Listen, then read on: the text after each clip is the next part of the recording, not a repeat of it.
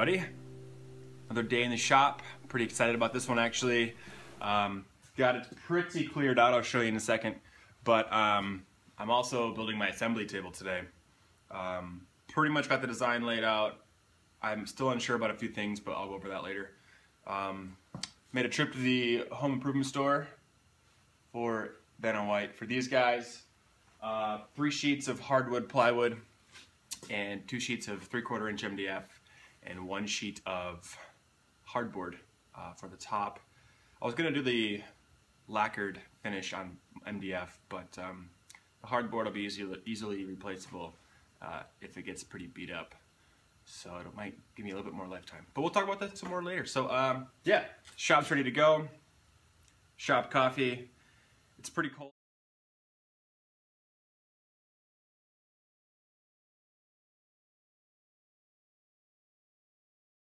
Made some progress so far today. It's about 1 o'clock maybe. Yeah, so I had one of the best tools in the shop working hard today. It was my my neighbor. Couldn't have ripped some of those boards myself, so he was super helpful. Cut a lot of our stringers, whatever you want to call them here, for the sides and center of the assembly table. And now I just finished the legs, which I'll show you here in a second. Got a little bit of extra material left. I don't know what I did wrong in my math, but I've got a whole sheet of plywood, which is not a bad thing. It's better to have too much left over than too little. Here is the 4 legs, 8 inches by 8 inches, all hardwood plywood, and they're going to be on the outside of the table, which you'll see shortly. So I'm hoping to get this all assembled today, glued and screwed, and ready for some actual woodworking on the table by tomorrow.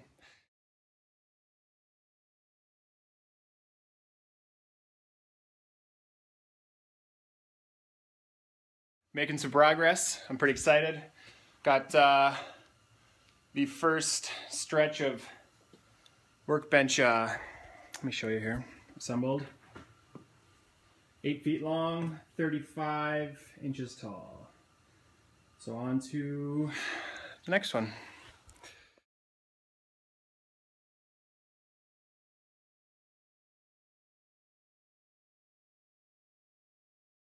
Hey everybody. Well, it's been a long day. It's probably 5 o'clock.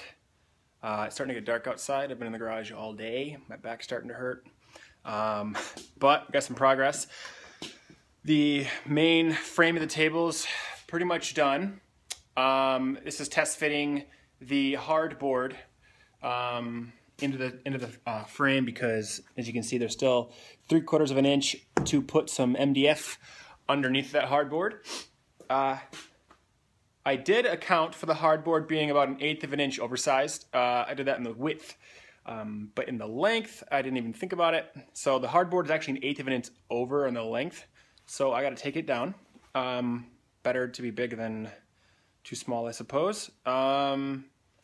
So yeah, really good progress. Just cut the hardboard down, cut down the MDF because it's like 1 inch or whatever oversized, and then I got to rip one of the 4x8s of the MDF in half for the storage area underneath.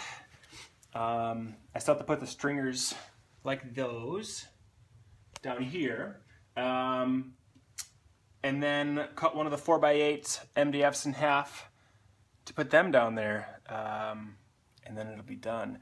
Pretty much. I have some leveling feet to order. And then I'm going to put 2 casters centered on the long sides underneath the whole table, and that way I can get it up off of its leveling feet and just have 2 casters to kind of roll it around and position it, because this thing is starting to get heavy.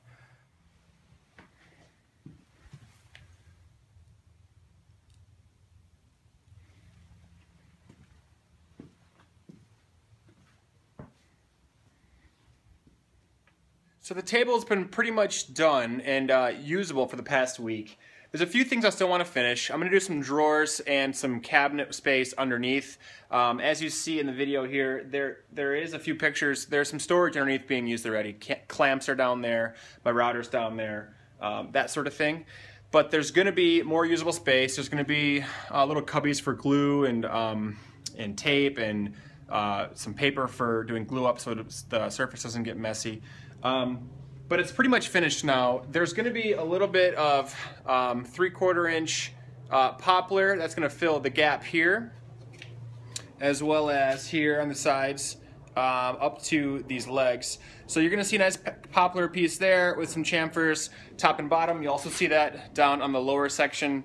And once the table gets really finalized over the next few weeks, as I have time and materials, I'll do a part 2 of this video and you'll really see how the whole assembly table came out as a final result. But for now, I'm really happy with the amount of workspace that I have.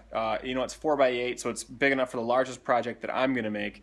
And it's already a usable space. And I mean, it's unreal to even get this radial arm saw or miter saw up off the floor. I mean, just having it workable right here, that's the first time I used this table and I was like, wow, this is gonna be a game changer for my wood shop. I'm not gonna have to build anything on the table saw anymore. So anyway, thanks for watching. I hope you guys subscribe and I hope you comment and like my videos.